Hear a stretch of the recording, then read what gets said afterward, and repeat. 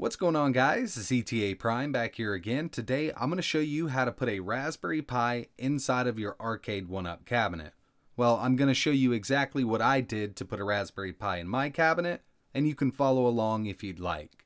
Now, before you even go any further, I did have to add extra buttons because the Raspberry Pi really requires a select button for player 1 and a select button for player 2. Some people might not want to modify their cabinet in this way, but what I did was drill 2 extra holes in the control panel. Now, you could always drill them on the side or the bottom or even the back of the cabinet so they're not shown, but you will need to add a couple extra buttons or switches. Now, I look at these cabinets as toys, and I didn't want to put a lot of money into a toy, so I used cheap USB encoders and cheap buttons. You can always go high-end if you want, but I really wouldn't recommend it for a cab like this. Before we get started, we'll definitely need a few items. First thing on the list, we'll need a Raspberry Pi. Now, through this whole list here, you can substitute for cheaper items or more expensive stuff. This is just what I used. This is a Raspberry Pi 3B Plus in a flirt case. The case acts as a heatsink, so I don't need a fan, and it keeps it really cool. You're also going to need an SD card and a power supply. Now, I recommend using a 5-volt 2.5 amp power supply. All links for everything I mentioned here will be in the description below. You can get them all on Amazon or eBay. Since we're going to be using the stock monitor that came in the Arcade1UP, we're going to need some way to convert it to HDMI. These are known as LCD controller boards or LVDS controller boards. Now, I happen to get mine on Amazon, but I believe they're sold out since I made the initial video, but you can still pick them up on eBay, and I'll leave a part number in the description also so you know exactly what to look for. This will convert the stock LCD inside of the Arcade1UP to HDMI, VGA, or DVI. I'm sure there's other ones that will work with the monitor inside of the Arcade1UP, so do your research if you're not going to get this exact board here. The only 2 parts out of this kit we're going to be using is the controller board and the settings button board. So we can plug this into the controller here, we can control the color, we can open up the menu, contrast, power on, power off, and we can even switch inputs from here. In fact, some of these are actually sold on eBay with a remote control, so you could control everything from like a TV remote. The next thing I suggest getting is a full arcade button kit. This comes with all the buttons we're going to need and 2 joysticks. The joysticks in the Arcade1UP cabinets are not great quality. They are made out of plastic, and after about a week of messing around with it, you might have to take it apart and rebend the springs out in order for them to work correctly. These are very cheap on eBay and Amazon. They are not the best quality, but they will work with the Raspberry Pi. And don't let anybody tell you that these are complete junk, because they are not. You might run into some people who had trouble with them. They don't feel as good as HAP or Sanwa buttons, but they work fine with the Raspberry Pi. The USB encoders that are included with one of these kits are perfect for the Pi. We're not trying to put all name brand parts in here and spend $500 on our control panel. We're trying to get out as cheap as possible because the cabinet in general is very cheap to start with. You're also going to want to get a hold of a small amp. These are about $10 to $15 on Amazon and eBay. It also comes with its own power supply. You can also add an extra speaker if you'd like. And it's going to sound great in a small cabinet like this. And finally, a few extra things I use for this build: a power strip, some zip ties, a Phillips head screwdriver, an X-Acto knife or something to cut with. And finally, we're going to need a way to drill those extra holes for the extra buttons. Now, I use a step bit here. This goes to 1 inch and 3/8, but you can also find a 30mm hole saw or 24mm, depending on what buttons you're putting in there. And if you have a local Harbor Freight near you, these step bits are pretty cheap and they come in really handy if you're doing any kind of arcade work on arcade sticks or cabinets. Alright, so let's go ahead and get the LCD monitor converted to HDMI before we start anything. We want to make sure this works because this is the main component to this unit, the LCD screen.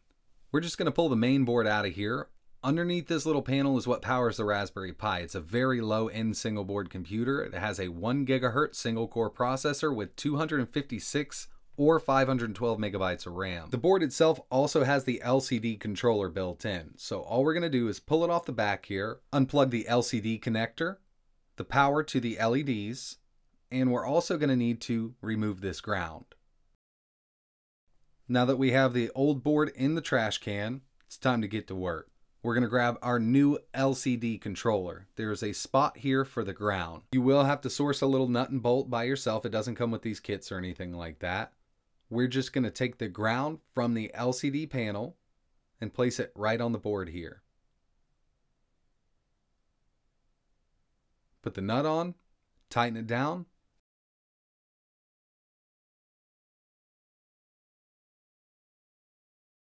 and we're grounded. Now we need to plug in the power connector for the CFLs inside of the monitor. I'm pretty sure this is a CFL and not an LED monitor. We're going to go ahead and plug it in right here to this port. And the LCD itself. There's a little 30-pin header right on the board. It's going to plug directly in here. And if you look very closely, all the red wires are to the far left. This kit does come with a little option board or a settings board. I don't know exactly what to call it. It's got an on and off switch, a menu button, and things like that. It's going to plug right in here. Now all we need to do is mount all this up. You can use double-sided sticky tape or screws. Just don't mount it directly to the metal plate on the back of the LCD. As you see, I have it down here on the wood. I have double-sided sticky tape on the back, and it works perfectly like this. The LCD controller we just installed requires 12 volts, and luckily, the stock power supply that came with your Arcade1UP cabinet works fine with it. Before we move any further, let's go ahead and test this out, make sure it is working with the LCD. I'm going to plug in my Raspberry Pi. You can plug in anything that has HDMI. It should show up on the screen as long as everything is connected correctly and the LCD controller's working. So yep, I got picture here. We're running from the HDMI port on my Raspberry Pi to the built-in LCD on the Arcade1UP. Time to modify the control panel. So I have opted to switch everything out here. The buttons are okay. They use very cheap micro switches inside of them, but the joysticks are pretty horrible in here. It's an all plastic design. They do have micro switches, but they're not the best. The cheap Amazon knockoff Sanwa arcade sticks are better than the ones in here, and that's what I'm going to be using. Bought that whole kit you saw at the beginning of this video for $40, and it works great on the Raspberry Pi. So when we pull this control panel off, I'm sure you've seen this because you built your own, we're going to have this cover. We're just going to take this cover off. You can always put it on later on if you want, but we need to get access to the buttons in here. So luckily we don't have to desolder anything at all to take everything out of here. It's all plugged in up top. So you theoretically could use all of the stock buttons and sticks with a USB arcade encoder. Now the buttons will plug right in, but the joysticks are set up a little differently. They have two connectors on the end instead of a single connector, but I opted for all new buttons because I actually have to add one button for each player. So we'll need an extra button for player 1 and an extra button for player 2. So each button will unplug from the board up top. You're just going to squeeze the little connectors on the side. If I can squeeze them correctly, we'll push them right out of the top. Each button will do this. You can pull it right out. These will plug into a USB arcade encoder, but it's just easier to swap everything out. Now we'll just remove the sticks. We're going to unplug it from the board. Make sure you remove the ball top from the other side. Unscrew all 4 screws and pull it right out. Here's the fully clean panel.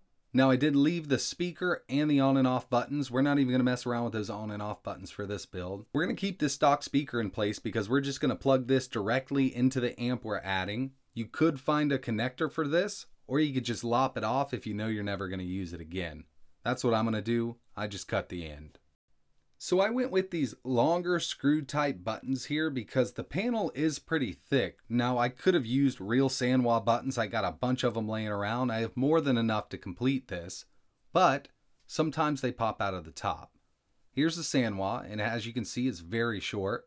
It's not going to lock properly in place.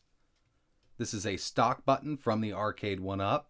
The screw type LED buttons that I have right in the middle are the ones I'm going to be using, and they're going to be perfect. Basically, any 30mm button should work in here. You're just going to throw it in. Since I'm using the screw type, I'm going to tighten it up, and that's it. So like I mentioned at the beginning, I was going to add 2 extra buttons to this control panel. I did that by drilling 2 30mm holes with a step bit right here. Now they're 30mm, you can use a 30mm hole saw or pick up a step bit like this from your local Lowe's. If you're afraid of damaging your control panel, you could always drill a hole in the arcade cabinet itself, or you could use a smaller button. A lot of these kits come with a few extra 24mm buttons. It might be easier to drill a smaller hole. But the main reason I added 2 extra buttons was for a select for player 1 and a select for player 2. With RetroPie, it's good to have those extra buttons. We can set them as hotkeys also. All of the buttons are going to be connected to these USB encoder boards. Now you can always go all out and buy an iPack for 60 bucks if you want to, but these are cheap and they get the job done with the Raspberry Pi. I already mentioned it once, but I have to do it again. You do not need to go out and buy a $60 to $100 encoder board for the Raspberry Pi. These cheap boards here are actually $6 a piece if you buy them separately, and they're going to work just as well. If you're building an emulation PC that costs a lot of money, go with more expensive parts. We're emulating all this stuff on a single board computer that costs 35 bucks. Buy the cheap encoders. Here's a quick look at the included arcade sticks that come in the Arcade1UP units. They are completely plastic, they weigh nothing at all, and in my opinion, they are junk. For reference, here's the cheap sticks that came on my $40 arcade button kit I'm putting in here. You can just look at it and tell it's higher quality. It's a Sanwa clone. Now they don't fit exactly here, so you will have to drill 4 more holes. Really easy to do. Put the stick down, line it up, mark your holes. Before you go drilling anything, make sure you line it up from the front. So you're going to put it in, check the front, make sure the stick is directly in the center, mark your holes, drill a tiny pilot hole, and then put the screws back in. It's really simple to do. Just take your time. Triple check that everything is lined up correctly before you start drilling. Moving on to button wiring, depending on the kit you get, it could be a little different. Usually when you buy a kit, they do have some kind of manual, either digital or that comes with it. So this is an LED button kit. There are 4 pins on each button. 2 of them are for the LED, 2 of them are for the switch. When you're wiring up a double pin button, it doesn't matter. It is not polarity sensitive, so you can put the red on the black or the black on the red. It really doesn't matter. All this is doing is bridging the 2 wires together when you press the button.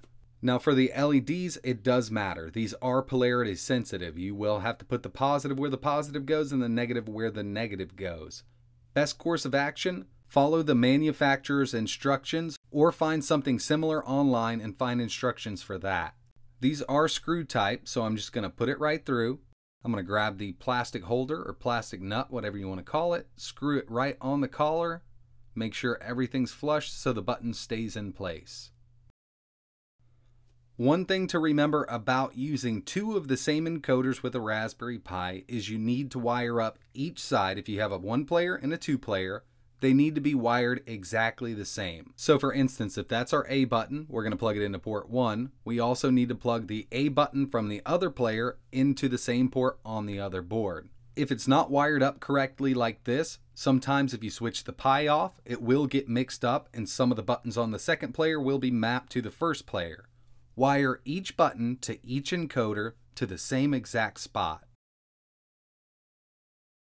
The way you mount your encoder is up to you. I'm just going to use some double-sided sticky tape. Works fine for me. You can put it on top. Just make sure you have enough wire lead to reach each and every pin. You may have to move this around or wire everything up and then mount it in a spot where you're not stretching wires out. And again, you need to wire both sides up exactly the same. So like I said, let's pretend that this button here is my A button for player 2. Now I'm going to plug it into the very end of the encoder, and these don't have to go in a specific order. They just need to be exactly the same on both sides. You're going to map these controls later on. Now I'm going to move over to my player 1. I'm going to locate that same exact button, which is going to be this button. I'm just calling it A for this video. I'm going to plug in my lead to that button on player 1, my A button, and I'm going to plug it into the exact same port that I have it plugged into over on my second player encoder. I'm going to do this one more time. We're going to call this our B button. So our B button on player 2, I'm just going to plug it into the switch. I'm going to plug it into a port on my USB encoder. I'm going to move over to player 1, find that same B button,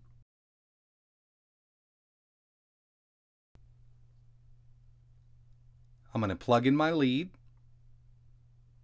right to the switch itself, not the LED, and I'm going to plug it into the second port on my first player encoder.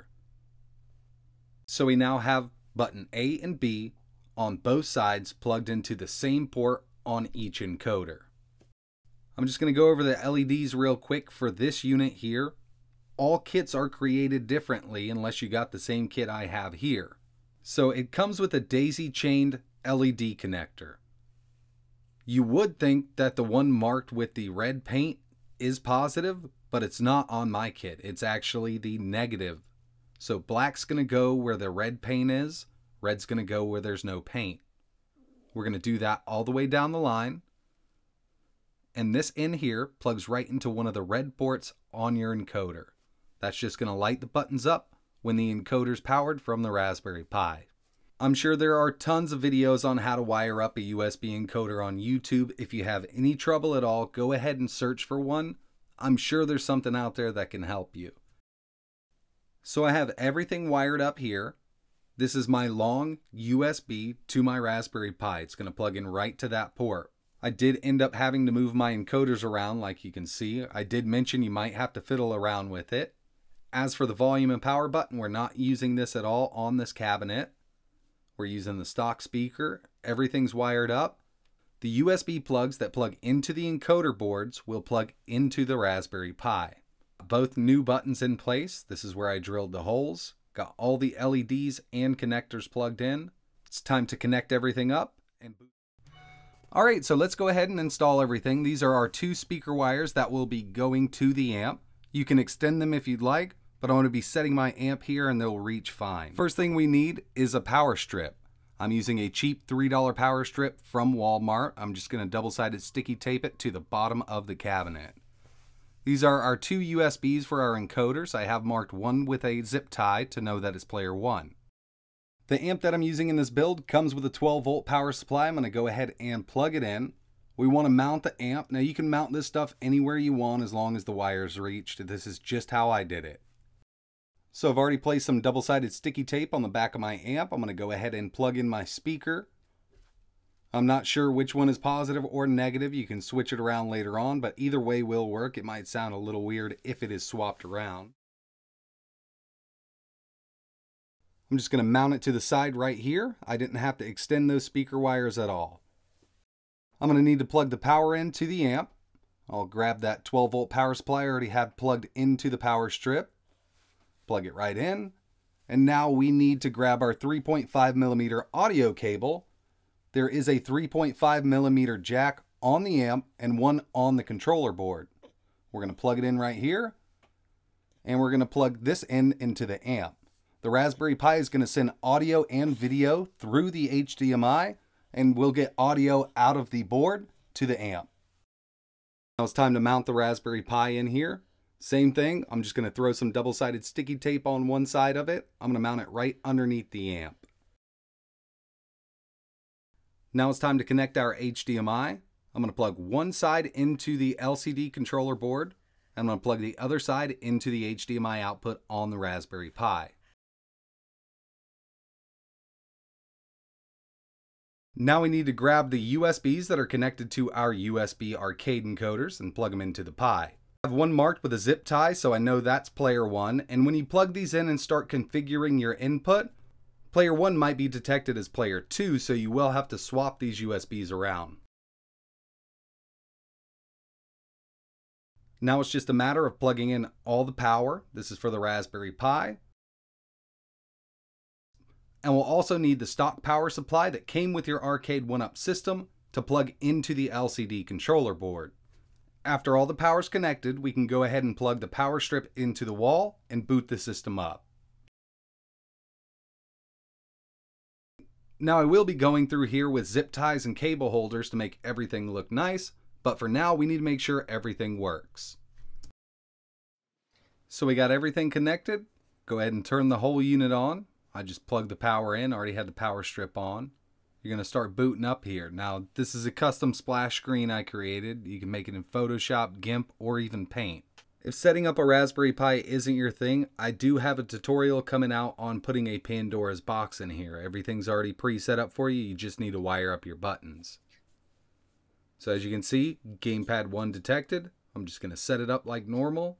Now you can set these buttons up any way you feel. That's how I put mine together. And when we run out of buttons to press, we're just going to hold one we've already mapped. It's going to skip through till the end, and we need to set up a hotkey.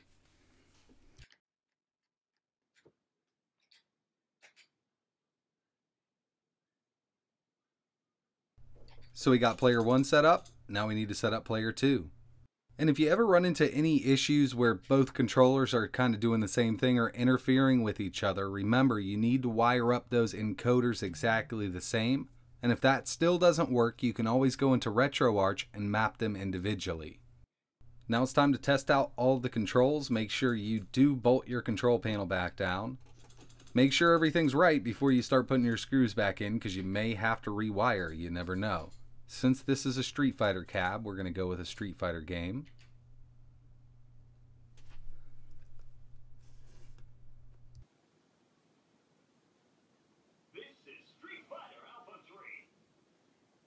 Need to put some coins in for the first player.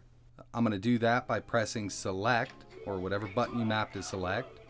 Press start. Got the first player up. Throw in some coins for the second player. Choose my characters.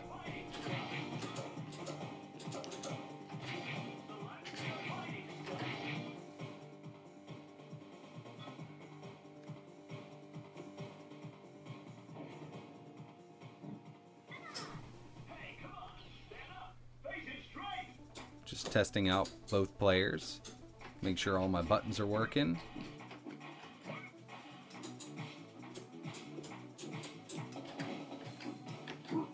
So both encoders are working independently. They're not interfering with each other. Got a 2-player control panel working here. Wanted to test one more before I get out of here. X-Men versus Street Fighter.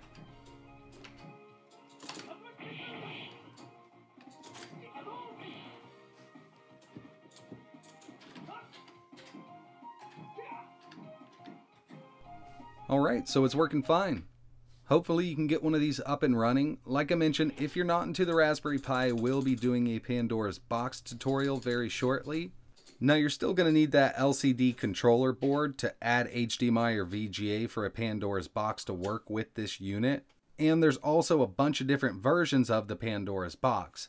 I have a real JAMA Pandora's Box 6, and I also have the box stick version of the Pandora's Box 5. So whichever way you go with the Pandora's box, I got you covered there. A lot of people have been asking me about the XU4, and yes, it will work. This has an HDMI input now. Only thing I'm concerned about is the encoders working properly with the XU4.